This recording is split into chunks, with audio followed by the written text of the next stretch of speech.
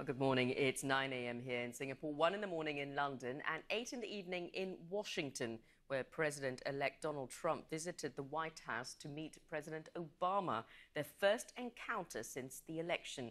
Mr. Trump does not take office until the end of January, and the two men focused on the transition of power.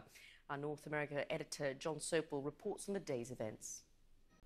Well, there's a lot of speculation over what Donald Trump will do once he's inaugurated as the 45th president of the United States in 2 months. Now, he made a lot of promises during his campaign, building the wall on the U.S. border with Mexico, the temporary ban on Muslims coming into the U.S., or a pledge to create millions of jobs. Well, our chief correspondent, Gavin Hewitt, takes a closer look at Mr. Trump's agenda. Now, a Trump presidency will have implications for the rest of the world, particularly his views on world trade. Now, Donald Trump has made no secret of his America First stance on trade, and the markets have been... And that was Samira Hussein speaking to me earlier in New York. In other business news now, Brazilian oil firm Petrobras unexpectedly swung to a massive loss in the third quarter.